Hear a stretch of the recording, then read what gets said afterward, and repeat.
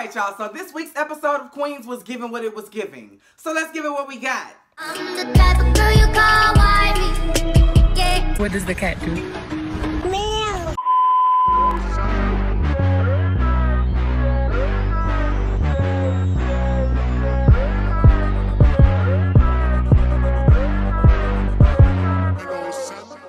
Alright, so this week's episode picked up where the last week's episode left off. The girls are standing in front of the billboard and they're like, so we really gonna do this thing?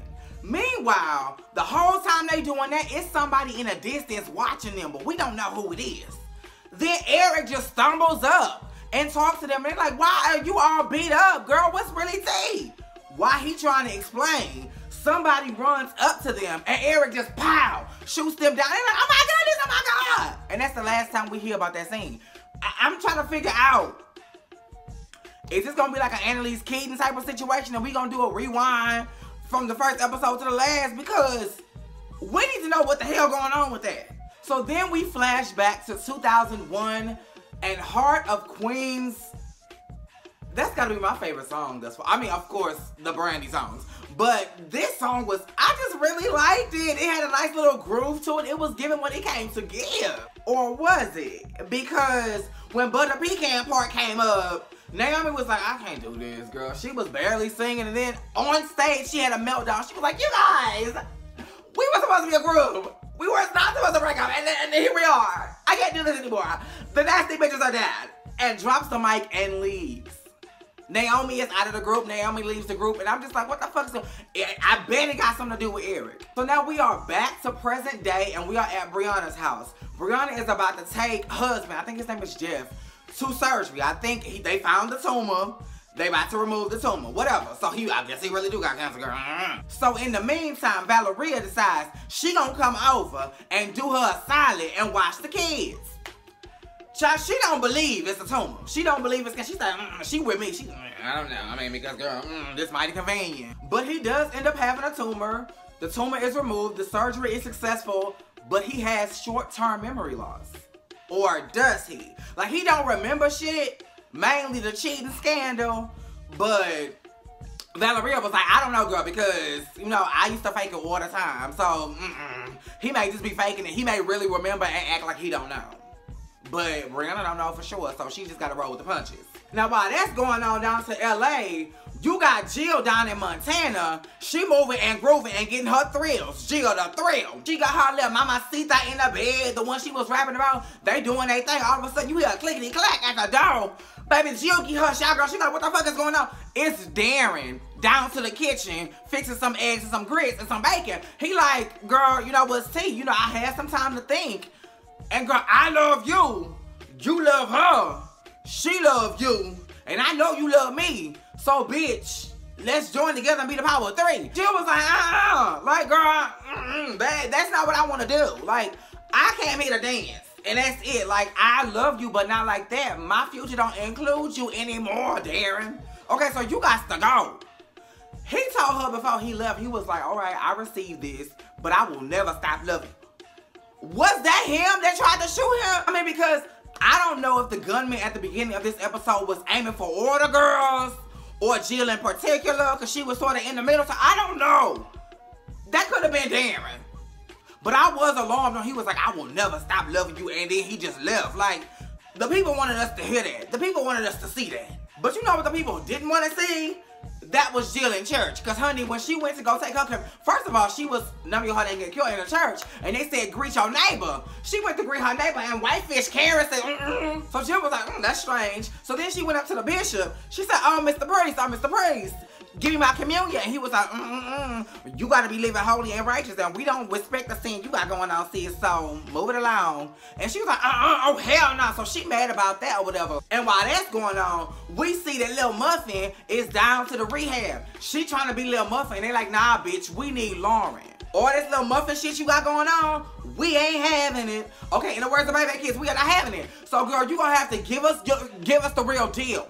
give us free, okay? Baby Lil Muffin saying, no, who gonna be free? It's me. And she broke the fuck out. She said, I'm out of here, I'm out. Remember that episode, that Halloween episode where Pam had ran through the door and it was like this? That's exactly what had happened with Lil Muffin. Muffin say, bitch, I'm out of here. Then we flash back to the late 1990s and we see how Valeria had joined the group, because at first it was just the 3 black girls. Butter Pecan was no way in the mix. And then she had came to one of their shows and was like, Eric, these girls are stars, but they never gonna go nowhere. They need me, okay? What about me? Bitch, I'm in here.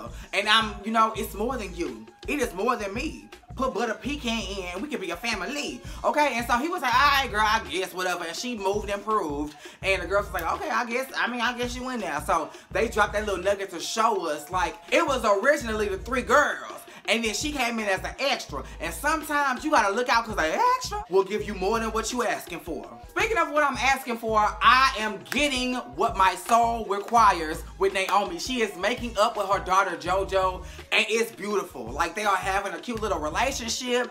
You can tell that the effort is being given and the effort is being received, honey. Like, I need effort, baby.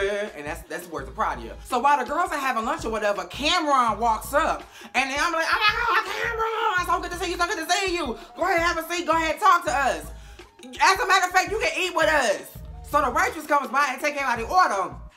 And baby, JoJo and Cameron had ordered the same exact meal, the same exact way. It was like no juices, no sauces, no nothing, extra pickles. And they looked at each other like, bitch, I ain't never met nobody who like food the way I like food. So girl, what's tea? And then it hit me, girl. It ain't Eric who the baby daddy. It's that goddamn Cameron.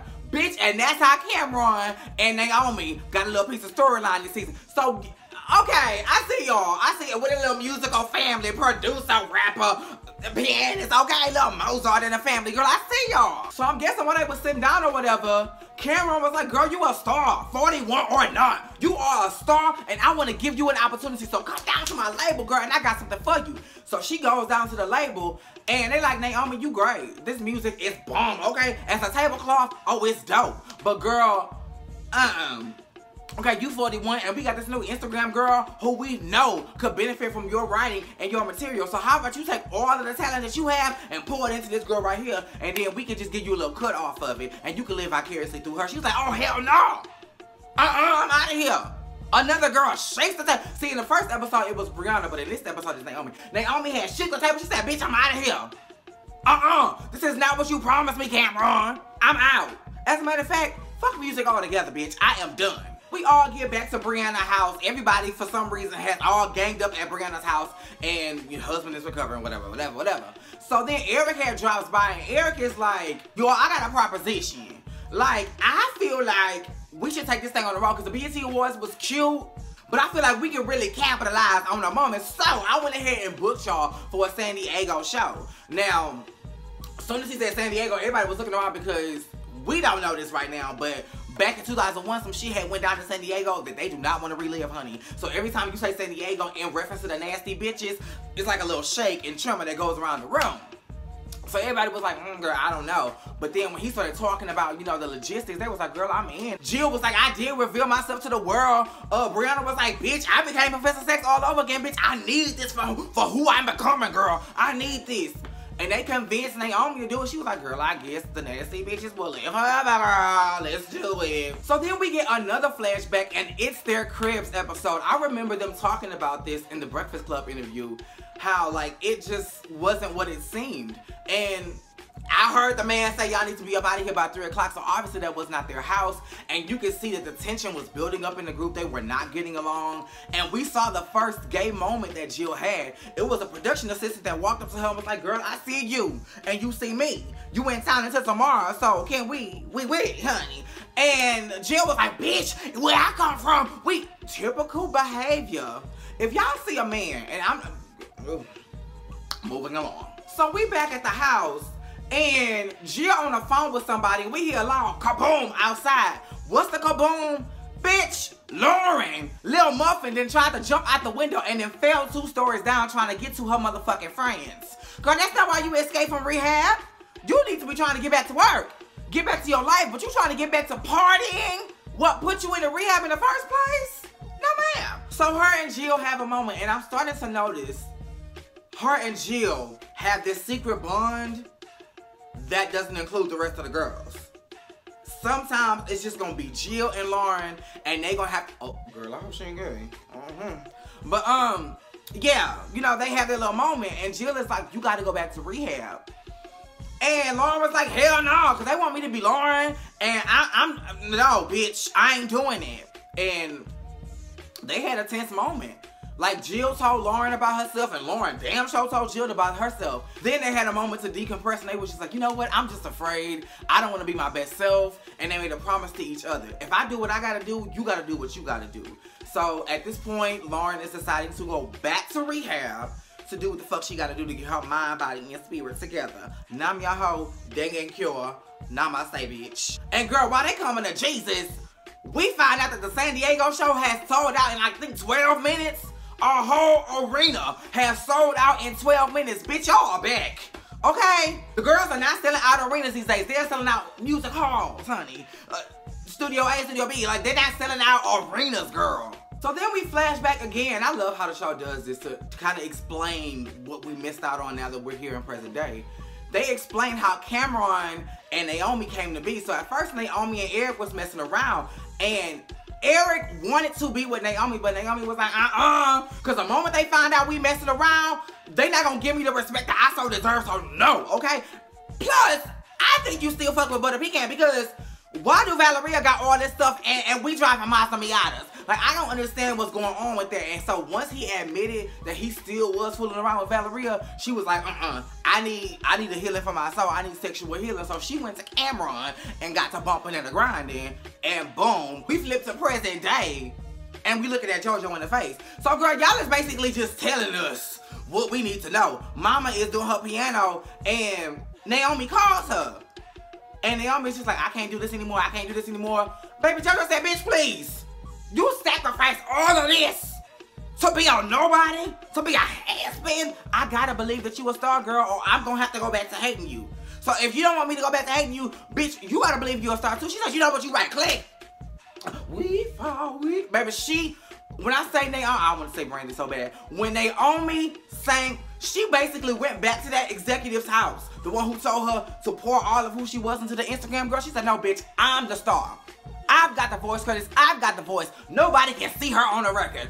And she sang Wrecking Ball by Miley Cyrus, and she tore it to the ground.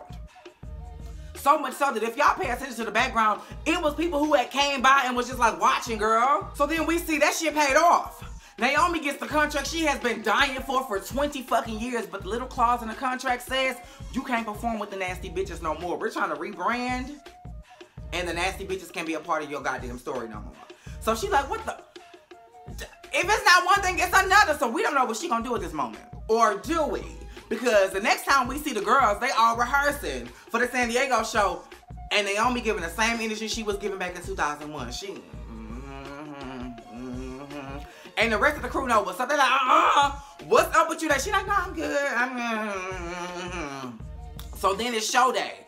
They back at San Diego in their robes. They get ready to go on stage. No Naomi. Everybody's calling. Everybody's worried what's going on. The crowd is chanting, no Naomi. Where's Naomi? She outside in the car like, bitch, I can't do this. Like, I'm looking at the poster. This is my future. Like, girl, I don't know if I can do this. So she sees a call from Eric. And that was just like, girl, you know what? Fuck this. So she starts the car. Oh, girl, no, you are not about to do. Because, I mean, what would y'all do in a situation like this? Would y'all stay with the Nasty Bitches, or would y'all go ahead for the solo record that you always been wanting? So that was showtime. Professor Xanax, Jill the Thrill, Butter Pecan. I'm just like, oh shit. They was like, an explicit lyric. I'm like, thank you, Jesus. Let's do this. And then the episode ends with Cameron coming to Naomi's house. He was like, that little bitch is my child, ain't it? Give me the tea. Is that my child? And Naomi was like, And then that's the end of the episode, girl. It gave what it gave. Some of the questions that I wanted answered have already been answered. So y'all are getting to it. Y'all are building up this storyline, and I am here for this. Queens comes on every Tuesday at 9 Central on ABC, and y'all need to be checking that shit the fuck out. Again, make sure you guys are liking, commenting, subscribing, and that the notifications are on. Love y'all. Same place, same time.